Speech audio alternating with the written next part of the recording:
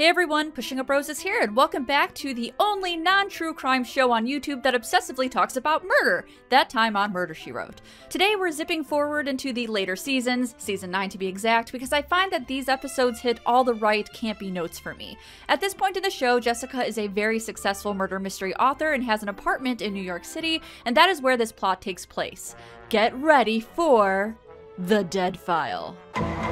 Aw, look, it's Jessica as a comic book fox! This episode is what the youngins call stacked, with well-known names including, but not limited to, Harvey Fierstein, George Firth, John Polito, and Patrick McNee. We begin our episode with a spooky scene of someone slowly walking into a quirky apartment, opening a suspicious-looking box, then putting on medical gloves for 5 minutes straight. Ah yes, the rare self-proctology exam. While it may seem like this is leading up to something nefarious, we soon figure out that this is a comic book artist just doing some late-night lettering on this Jessica Fletcher inspired strip. He's inking that good old J.B. Fletcher saying, chicken. Jessica is returning from a vacation in Italy. As she enters her apartment with the bellboy, he tells her how amusing he finds the Fox character. She has no idea what he's talking about, so he shows her the latest newspaper. You're the Fox, ain't you? Well, I have been known to be pretty foxy in my day. In France, she would be called La Renarde, and she would be hunted with only her cunning to protect her. We cut to an extremely artsy-looking loft that looks like it came straight from the movie Toys. It is lived in by comic strip writer Stan Hatter. A woman's voice sounds off from the answering machine and he reacts with mild annoyance.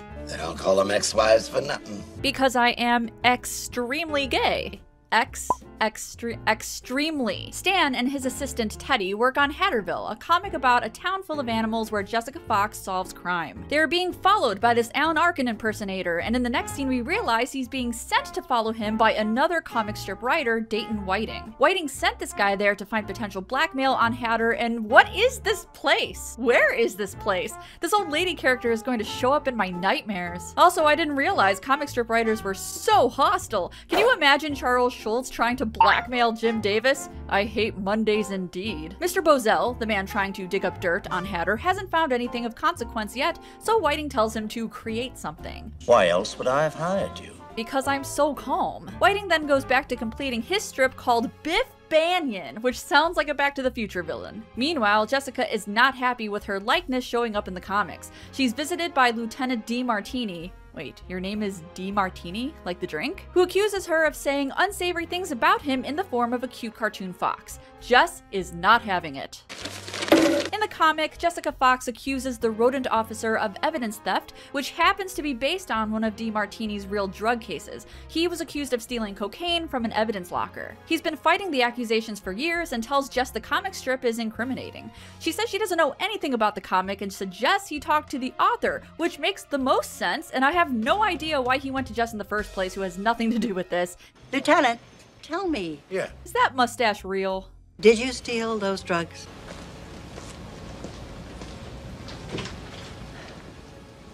Well, it's not a no. Whiting is told by his feature syndicate, Paige, that 3 more papers have canceled his strip, Biff Banyan. Hatter bursts into the room, furious, wanting to know how a strip he didn't write ended up in the paper under his name. During this, Paige seems to be playing a character from Steel Magnolias. He's crazier than a longhorn on loco weed. Hatter threatens to quit, and after he leaves, Paige and Whiting start discussing ways to kick Hatter to the curb and have his assistant, Teddy, take over Hatterville. These are the most schemy people I have ever seen. They aren't even trying to act normal. It seems like D. Martini isn't the only target in these comics. This guy is also being accused via Jessica Fox of some kind of swindle. Jess calls her lawyer over, Russell, to discuss the comics. You happen to know a comic strip called Family Circus? It's my favorite. I just love it when they do family things. He informs her that she and Hatter are going to be sued for libel and possibly extortion for several $millions each. Jessica is flabbergasted, as am I. Imagine having a comic strip written about you, and then you are sued for it. She's literally done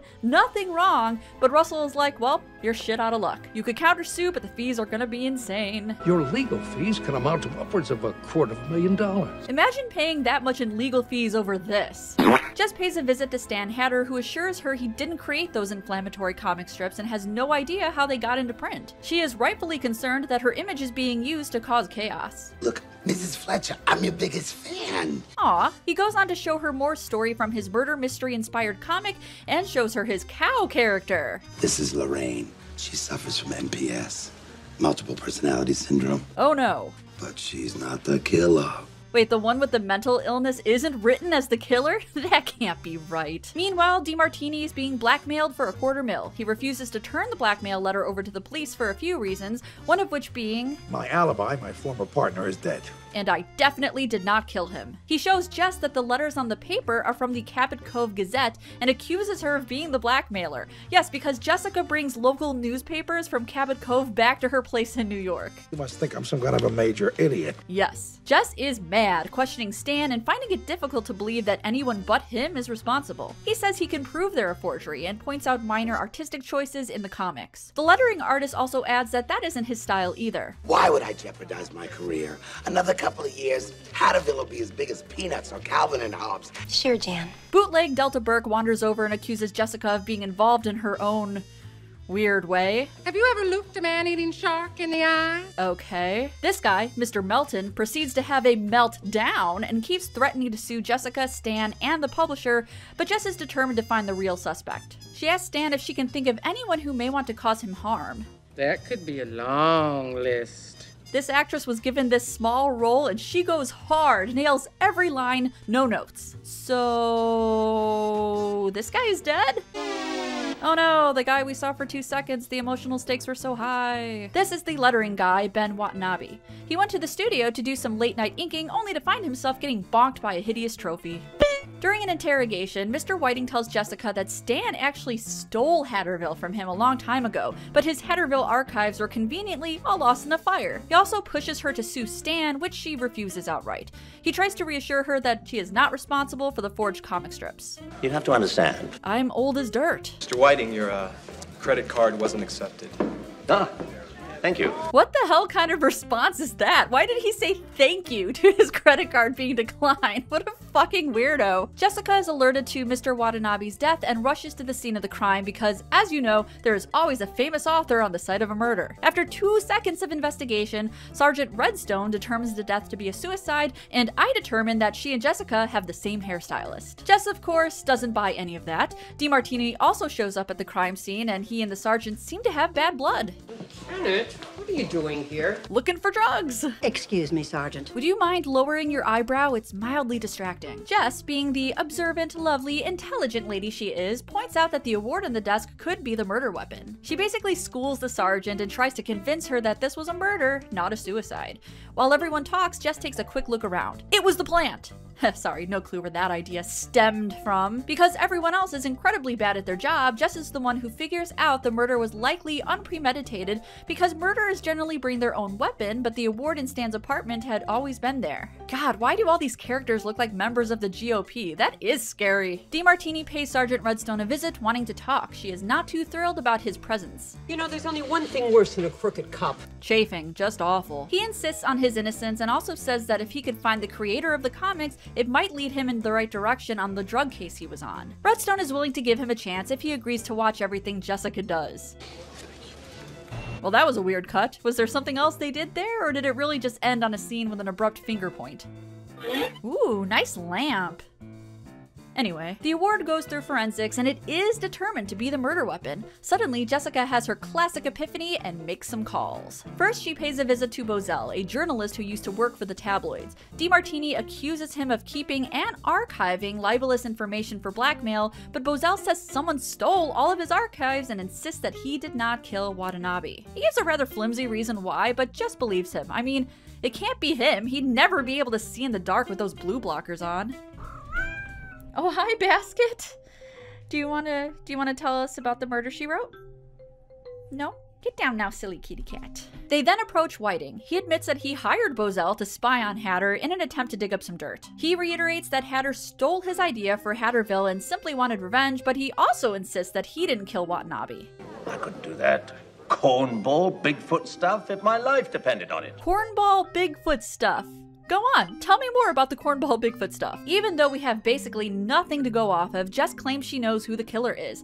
They return to the scene of the crime, and Jess somehow remembers that the plant in the office was facing the wrong way, like it was rotated. They look underneath it and find an artist's glove soaked in bloodstains. Jess sets up a sting to lure the killer back to the plant. Yeah, it's this guy, Teddy, a character we know absolutely jack shit about. I guess there aren't really any suspects left, so by process of elimination, it has to be this guy. He was being paid by Whiting to sabotage Hatter, and was told he could keep any blackmail money that came in. Somebody put that eyebrow down. I never meant to kill Ben. But God, it felt good. Teddy explains that he was working on forging the comic strips when Watanabe came through the door. He wasn't expecting him so early. Ben had a black belt in karate, and he looked like he was ready to kill. Looked like he was ready to kill? He can't even see, he's in the dark. So he bonked him on the neck and hid the glove under a plant. Jess asks him why he would do all of this, that he could have had a great career in the comics industry. 8 months working as Stan's gopher, and I had it up to my skull.